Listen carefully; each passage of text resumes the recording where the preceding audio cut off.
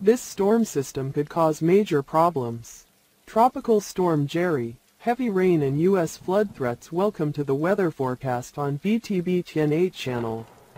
Hello everyone.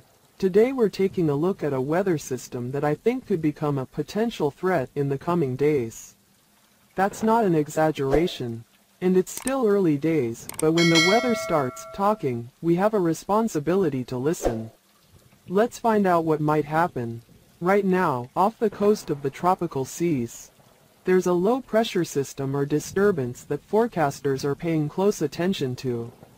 According to forecast models, this system currently has a 70% chance of developing into a tropical storm, and if it progresses as expected, it could be named Jerry.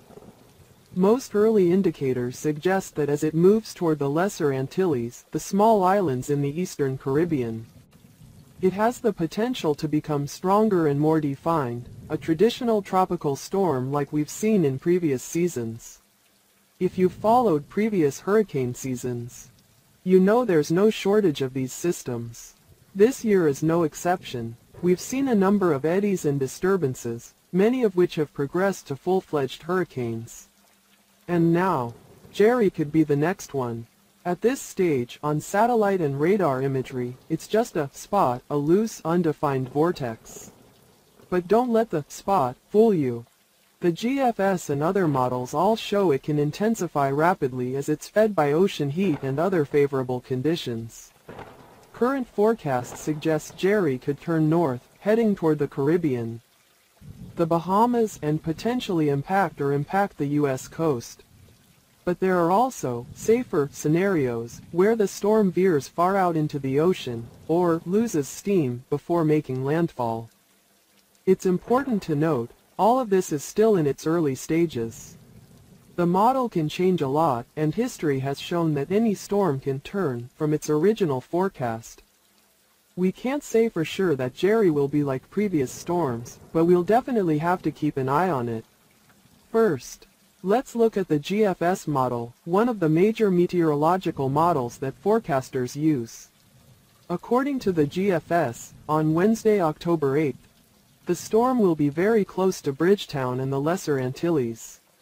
At that point, it will begin to take on a distinct shape, more swirling, more defined structure, more intense rain. After that, the model predicts the storm will curve northward, and on Saturday, October 11th, it could begin to reverse course, rotate, that is, from south to north.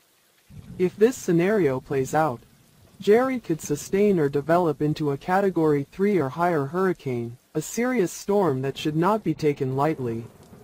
A slight difference from fish storms that do not directly hit the mainland, Jerry could stay east of Bermuda, or even lost in the middle of nowhere, that is, moving over the ocean without hitting land. That doesn't rule out the possibility of it affecting coastal areas or small islands along the way, though. If you haven't heard the term fish storm, that's when a storm doesn't make landfall, but is mostly in the middle of the ocean. Jerry could be a fish in the GFS model if it continues to track as it does. In addition to Jerry and the eastern disturbance, we have another system that could potentially impact us from the west, Hurricane Priscilla in the Pacific. While Priscilla is working in the west, another storm system could form off the Carolina, East Coast. This system could become more defined and start to impact us over the weekend. The Outer Banks could see heavy rain, strong thunderstorms, and coastal flooding. A Miller nor'easter type storm is possible, a storm that moves along the northeast coast of the U.S., bringing heavy rain, strong winds, and coastal flooding. In this scenario, Long Island, New Jersey, Rhode Island, and Cape Cod all need to be watched. Current modeling suggests the system could be relatively strong, although its motion and intensity will change a lot over the next few days. While Jerry is the center of attention, the weather over land won't be sleeping either, especially in the Midwest, the South Central, and along the Mississippi River Valley, Ohio. The area from Cincinnati through Louisville, Paducah, Owensboro is likely to see heavy rain, even localized flash flooding. Cities along the Mississippi like Memphis, Jonesboro will also see significant rainfall. There may even be a level 2 heavy rain warning out of 5, which equates to a moderate risk, not immediately catastrophic, but enough to cause travel and daily life difficulties. The rain will move east, affecting my area, Pikeville, Kentucky, extending up Moorhead, the I-64 corridor between Louisville and Charleston, up to Cincinnati and down to Nashville. There will be periods of heavy rain, strong thunderstorms, and the risk of localized flash flooding is definitely possible. Radar forecasts for the next 36 hours or so show a broad, west-east swath of rain, with pockets of concentrated rain. Thunderstorms today could be moderate, with wind gusts of 30 to 40 miles per hour, 48 to 64 kilometers per hour. However, there are no clear signs of hail or severe tornadoes, which should ease some concerns. The overall picture is one of sustained, accumulated rain, meaning enough to swell streams and small rivers, not a destructive storm. The good news, many of the areas where the rain will fall are currently experiencing drought. So this rain, if not too intense, will be a friend in improving soil moisture, providing water for crops, and reducing drought stress. The hotspot area of interest: Central Kentucky, from Maysville through Lexington, and especially north of Bowling Green, according to the Weather Prediction Center's latest QPF map. Areas from Memphis to Cincinnati are at risk. If you live in purple, red, or orange areas on the map, keep an eye out for streams and ditches over the next few days. The extended model suggests rain from this system will move up the northeast around Wednesday or earlier. However, the region won't see any sustained flooding rain. Most of it will ease as it moves into Thursday. Priscilla could become a powerful hurricane as it crosses Baja California and picks up moisture from the ocean.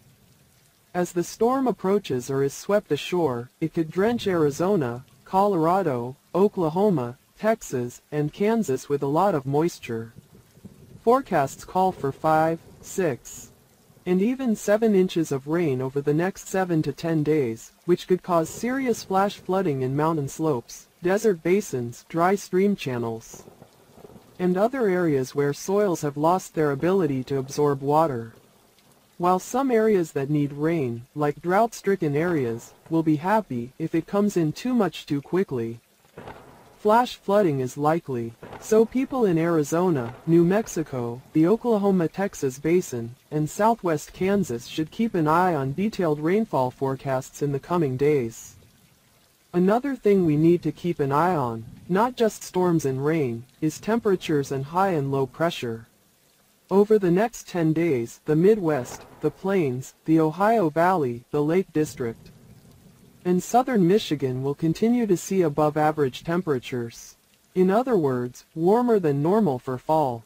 Meanwhile, in the western United States, California, Oregon, a large low-pressure mass has emerged. It is slowly creeping toward the Rockies, creating a trough and potentially forming new weather systems for the central United States. In other words, we may be waiting for the tipping point when the high-low pressure pattern changes direction. The weather could change dramatically in the next 1 to 2 weeks. Right now, we are in a stagnant phase, enjoying this lull before new changes come.